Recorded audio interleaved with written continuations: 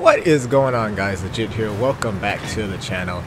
Today we've got a pretty interesting match here on steps, once again in the M48 Patton. So straight away I like to take my mediums down to the right side of the map, or the east side of the map.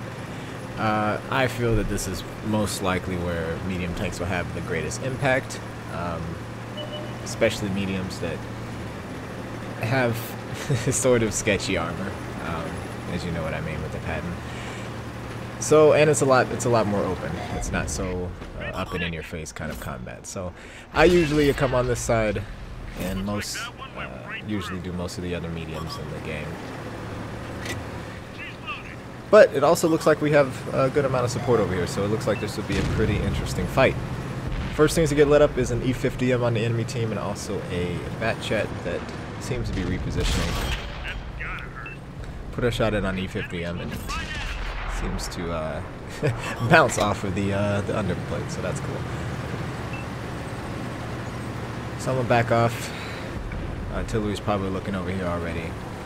I'm just trying to see what's going on. We don't want to be too aggressive here, especially at the beginning of the match, and lose health. So I'm playing this safe and seeing how this develops.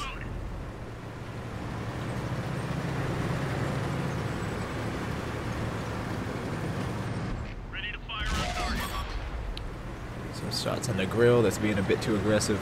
Now it does look like that the two mediums that were over here have backed off, so it looks like we should be pretty safe to move up. You can kind of see they're probably falling back because they don't have a lot of support. And as you're looking at the map, there was a lot more tanks that were lit up on the left side of the map, so we should be pretty free to move up here. That was actually pretty risky. The grill just happened to miss.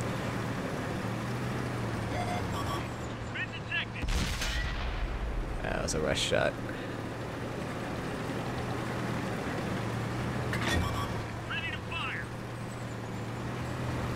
And we still don't have a pretty clear idea of what all is over here. So again, I'm just playing a bit conservative. But the team seems to be pretty much rolling on this side, so we might as well move up and try to win the right side quick.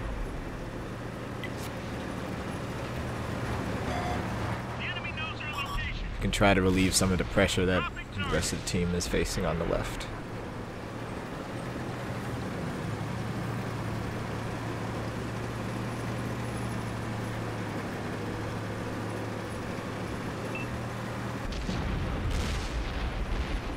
E50M's in trouble. Nowhere for him really to run. And I think his game is about to end pretty quickly here.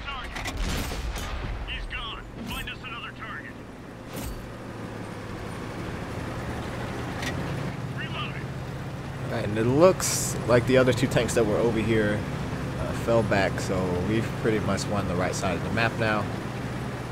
And we have shots into their base. Artillery gets lit up. Need to take him out. And that'll relieve a lot of the pressure we'll face later in the game, not having to worry about getting hit from halfway across the map. Somehow bounce a shot off a bat chat. Didn't know they actually had armor, so that's cool. But put a nice little return shot in there. So again, doesn't look like they have a lot of support on this right side, so we should be pretty safe to move up here in a little bit to get some more shots on stuff.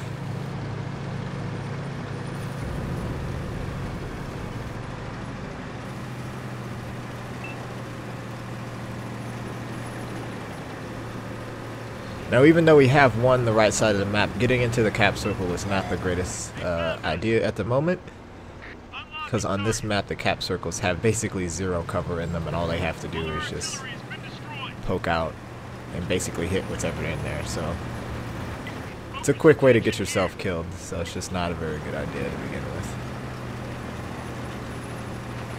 Now at the moment things seem to be going pretty well for us. It looks like we're surrounding the enemy, and we should be able to mop these guys up pretty quick. Something is on our cap.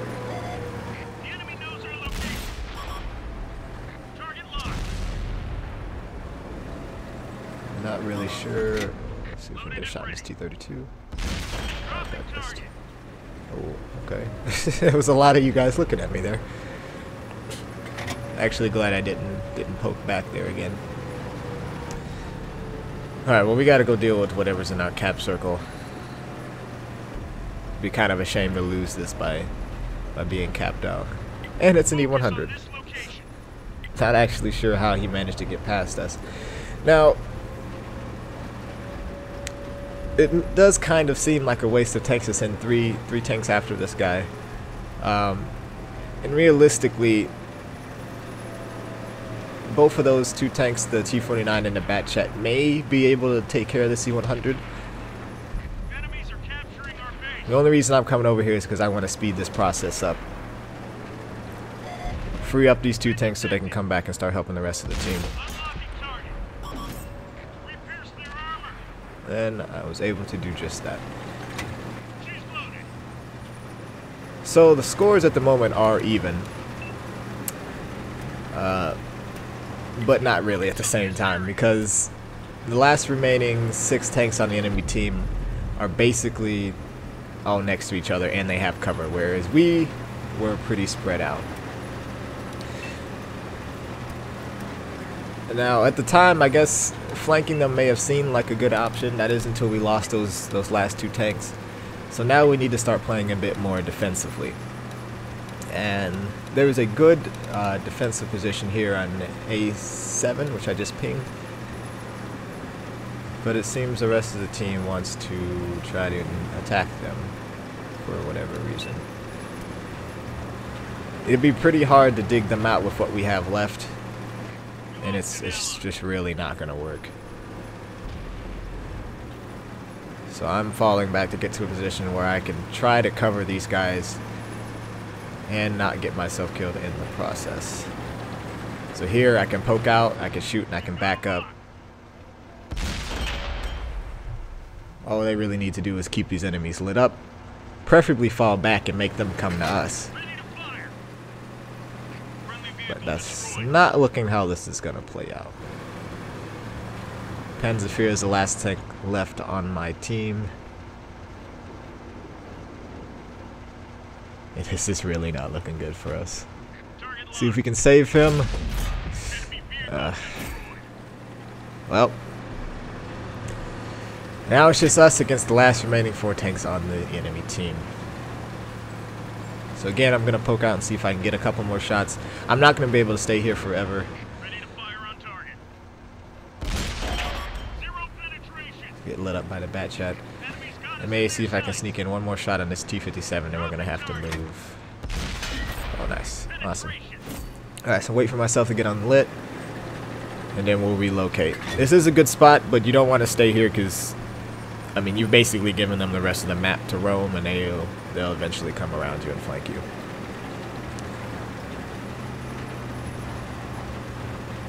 So really the main thing I have on my side at the moment is the element of surprise.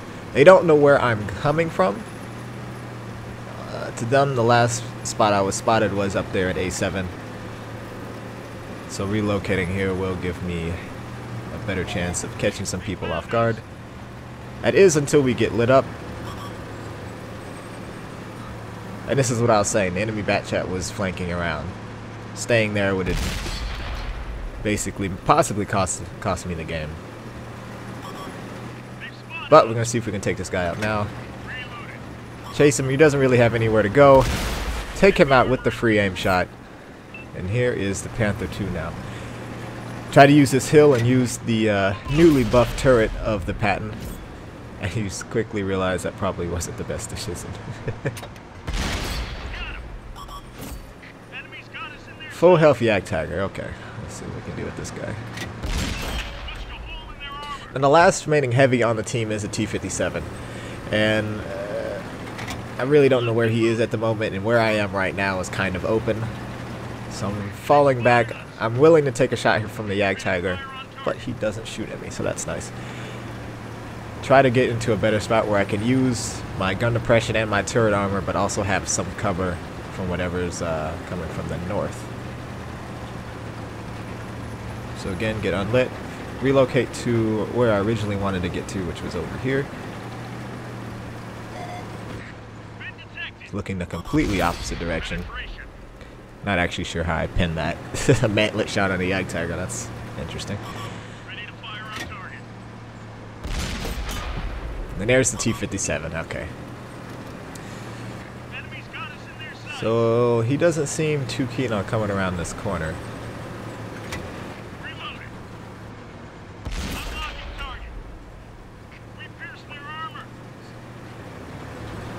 I'm trying to decide which one wants to come and get me.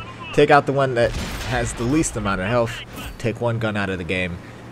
And now the T-57 puts his man pants on, and he's coming to get me. But after missing pretty much his whole clip, we were able to take him out. Last tank for the win. So in that game, we were able to get ourselves 7,500 damage, 6 kills, and also a Kolobanovs medal. Now, you may be asking yourselves, how did you get a Kolobanovs medal? There was only 4 tanks left. Well, let's back up a little bit, and I'll show you. Target locked. Enemy vehicle destroyed.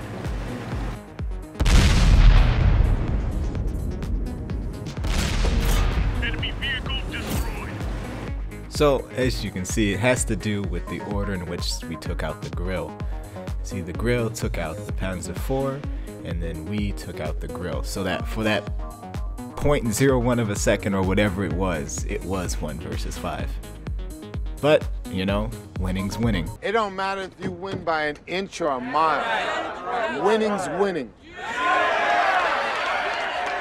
But there was one other thing I wanted to bring out about this match, and it had to do with that T-57 at the end, and why he was so hesitant to attack me. What I didn't realize, believe it or not, when I was playing this match, was that I was still on full health. Probably because I'm not used to being on full health by the end of the match like that, but I was. And the T-57, as you know, has a 4-round autoloader that does 400 damage per shot. So that's an average of 1,600 damage that he can do per clip. The Patton has 2,000 hit points, so he probably wouldn't be able to clip me. So he would have needed the Yag Tiger to hit me once before he can come out and attack me. And then he'd probably be able to take me out with 1 clip. But that didn't happen, and he was waiting for that to happen, and that's why it looked like he was scared to come around the corner. But it was a good match nonetheless. So that's going to wrap this video up, guys. I hope you've enjoyed it. If you did, don't forget to like, comment, and subscribe. And I will see you guys in the next one.